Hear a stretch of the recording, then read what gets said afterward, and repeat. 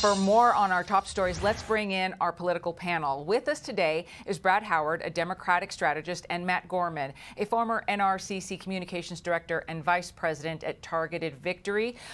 Good to see you both. I have about 85 things to talk to you about, so let's just begin what's happening in Trump world. And Matt, I do want to begin with you because when you consider all of the investigations going on regarding the former president, you have the documents at Mar-a-Lago, you have what's happening in Georgia as well. This is an interesting move that is happening possibly this week, not to mention that right now with the potential of a misdemeanor, and as Nate Foy was reporting, like a really intricate path to a possible felony. What are your thoughts on the validity of all this? Yeah, look, I have not thought highly for a long time of Alvin Bragg, who's the Manhattan District Attorney who is supposedly going forward with this indictment if the reports are true. He was the person who came in on the first day of office and said all these violent crimes we're not going to prosecute or we're going to take the penalties down for them. So I don't put much stock into him as a DA. But look, I've been through presidential campaigns in the past. There's a lot we don't know. We're not sure how this is going to affect it over the next 72 hours, over the next several months.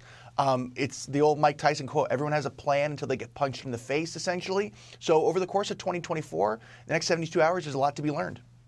Brad? Yeah, I mean, I couldn't agree more. The 2024 presidential election is politically lifetimes away from today. Right. But, you know, say what you will about this prosecutor, and regardless of how you feel about him, this is a jury, a grand jury that has been presented evidence that if they decide there's enough evidence worthy of allowing a trial to come forward, then that's regardless of the prosecutor. That's a jury of average, everyday working Americans who think there's enough evidence for a crime, and therefore he should go to trial. So let's keep in mind what we're talking about here. A prosecutor can't unilaterally bring an indictment against an individual in America. You have to convince a jury of your peers, and then you go to a trial where you have a jury of your peers decide whether you're guilty or innocent. And in America, everyone is innocent until proven guilty. Okay, well, let's move on now to the banking crisis fallout this week, because the Biden administration, assuring that it will guarantee these depositors, these customers at Silicon Valley Bank. However, also adding that a special assessment will hit these banks, prompting Missouri Senator Republican Josh Hawley to tweet, quote, "What's basically happened with these special assessments to cover SVB is the Biden administration has found a way to make taxpayers pay for a bailout without taking a vote on it." Brad, you first. Well, look, I think the Biden administration's in a tough spot because, in a way, we have to protect these accounts because you've got to prevent a cascading effect of a bank failure, which could, as we saw in 2008, create a massive recession across the country. The Biden administration has acted decisively in proposing tougher penalties for executives who mismanage these types of banks. They've called on Congress to step in and allow the FDIC to get more aggressive in going after bad actors in the system. So I commend the Biden administration for getting tough, and I hope Congress will follow. I think in this particular instance, what you just referenced is the typical Republican conundrum that if you increase fees on corporations, that somehow it's going to get passed on to consumers. They can much easily take it out of the money, the massive hundreds of millions of dollars they pay these bank executives. But Brad, what about the regulators, the federal regulators who missed so much? Yeah, no, it's a problem. And we've got to beef up the standards. We've got to beef up the review process. There needs to be more transparency. And the president has called on Congress to act in that regard.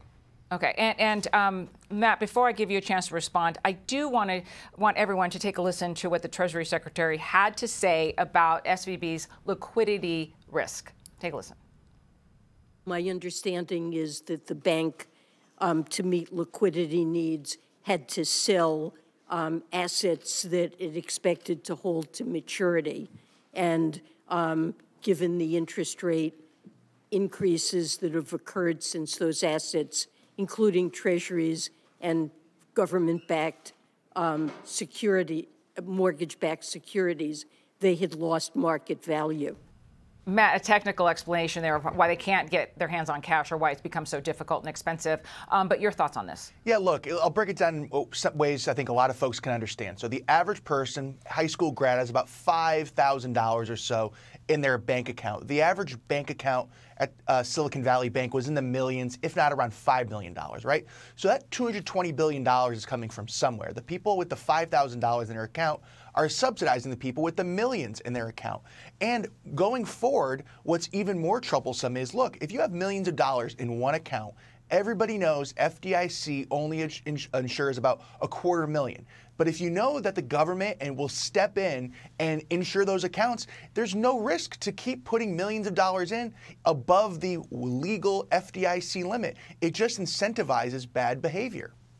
Yeah, and I'd like to get you both on what's happening also with Russia and the fact that the Chinese president is planning to head to Moscow, meet with Putin. Brad, you first. And what I want to know from you is what you think the Biden administration should do, if anything, regarding this meeting. Well, look, I mean, it's a sign of the ever deepening and troubling relationship between China and Russia. These are two authoritarian regimes led by two essential dictators that are a threat to U.S. interest abroad and here at home. And so we've got to monitor these situations carefully. I think President Xi is also headed to Ukraine to meet with Zelensky in the coming weeks. I think that's a positive sign. I hope the President of China will listen to the Ukrainian case and understand that any involvement, in any strong involvement or direct involvement of weapons or military conflict would be seen by the U.S. as a very big threat to the balanced stability of the region and would force further U.S. involvement. And we've got to hold China accountable to these things. Matt, China has a very special way of flexing its muscle here, and this is an interesting meeting, regardless of how they're billing it. The Chinese president basically going over there as a quote-unquote mediator, and to Brad's point, there will be a meeting, from what I understand, is over Zoom with Zelensky. But I mean, should the president of the United States be stepping up to the mic at some point and say something about this move? I guess. Sure, but what took them so long, right? Like, weakness invites aggression. China and Russia both want to see the U.S. weakened, if not really on its heels. And they've been wanting this for a long time now. It's no secret.